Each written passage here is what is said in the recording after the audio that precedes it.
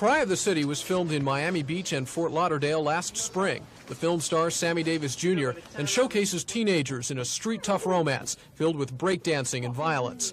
Miami Gold Productions spent $5 million making the film. Money law enforcement officials say may have come from organized crime. But one of the film's two executive producers calls the charge outrageous. We came to make a film. The money is legitimate money out of a bank.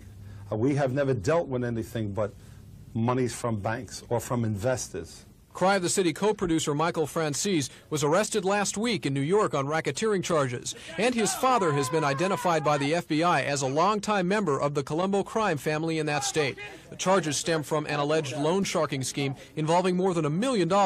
Despite the allegations, Dade County's film coordinator says Cry of the City was most welcome here. However, we realize that in all business ventures there are some who do business in different ways than others, and the film business, I guess, isn't immune. This section of Miami Beach was used as a location for part of the film, and beach officials were so pleased with the publicity, they gave the producers a key to the city.